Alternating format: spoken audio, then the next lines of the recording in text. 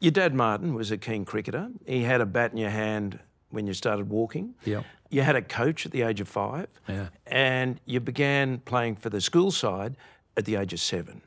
What was his grand plan?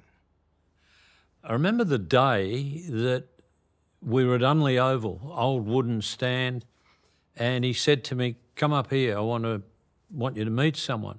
He took me up the back of the stand and he introduced me to Lynn Fuller, and he said, "I want to get the kid coached. What age should I bring him around to you?" And Lynn said, "How old is he now?" And Martin said, "He's 5. He said, "Bring him next Sunday."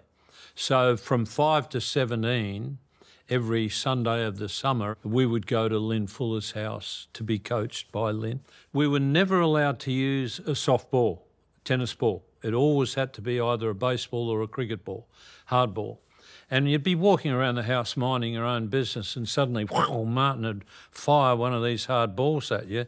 Geez, how were the windows? You learned to catch, otherwise you got abused for not catching it.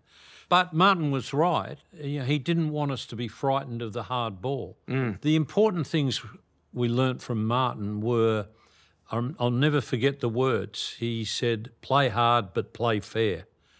And when I read in Clive Lloyd's book, he said, "I captained against the Chappells a lot." And he said, "They played very hard but all was fair." And I thought to myself, Martin would be very happy with that.